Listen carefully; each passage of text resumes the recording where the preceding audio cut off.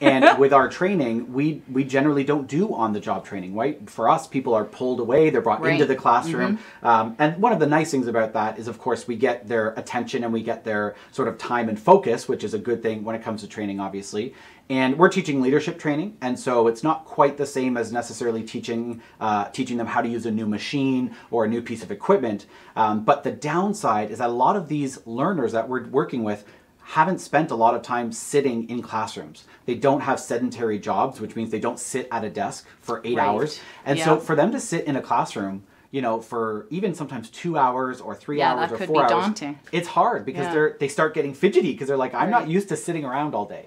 And so one of the other benefits of on-the-job training is it's an environment, an atmosphere that they're already more familiar with and more comfortable with, and it allows them to not be kind of stuck in the classroom at the desk, as it were.